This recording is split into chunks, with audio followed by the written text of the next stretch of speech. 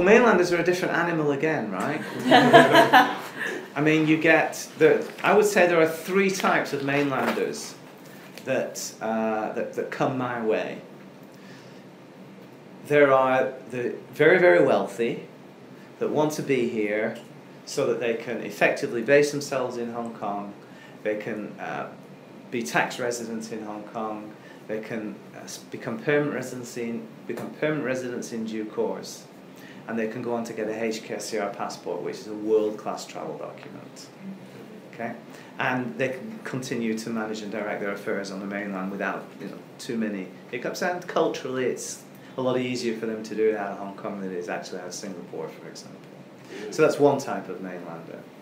The other type of mainlander is the highly educated, 30-ish, a little bit less than 30, who realises that there are limitations in the mainland for them professionally and commercially, and particularly if they've been educated overseas, they realise that Hong Kong is where they've really got to be based for them to accomplish everything that they feel that they're capable of accomplishing.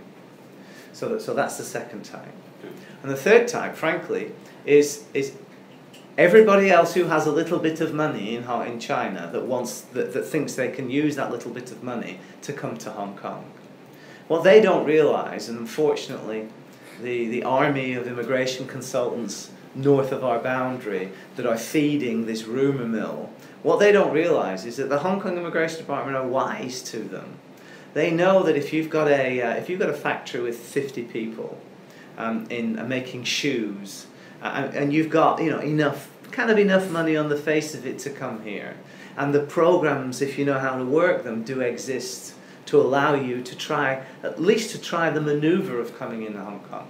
The Immigration Department are wise to it, and they simply don't approve those types of cases. And this is one point that I think we'll discuss when you raise the question a little bit later on. Is that the Immigration Department have their finger on the pulse of who comes in and who doesn't come in. And that's ultimately what is driving how Hong Kong immigration is experienced. What do the Immigration Department want?